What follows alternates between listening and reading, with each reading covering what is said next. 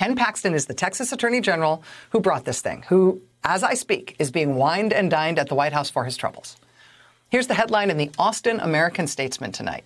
Headline: FBI agents seek Texas Attorney General records in Paxton probe.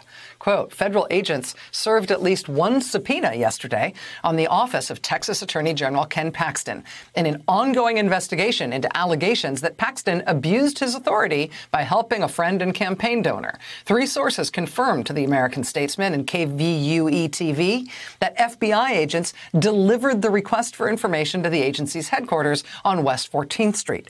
Again, the subpoena served yesterday on Paxton's office. Quote, the issuance of a federal subpoena on a state agency, and especially involving the state's top attorney, is a highly unusual move that likely would have required higher-level approval from the U.S. Department of Justice. Quote, it came as Paxton has received national attention this week after filing a lawsuit to overturn presidential election results in 4 battleground states won by President-elect Joe Biden.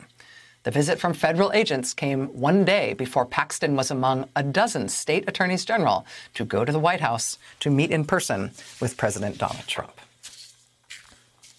So the guy leading this effort, the state attorney general in Texas, is himself apparently under FBI investigation for serious charges levied against him by people in his own office that he has corruptly used the power of his office to aid his campaign donors. He's also under indictment on state charges in a totally unrelated matter, but the FBI is now investigating him in what appears to be a federal criminal probe. The FBI served subpoenas on his office in Austin yesterday, and that is the kind of thing that takes high-level Justice Department approval, the kind of thing for which a guy like Ken Paxton might want a little high-level federal relief. Perhaps a pardon? Did I mention he was at the White House tonight?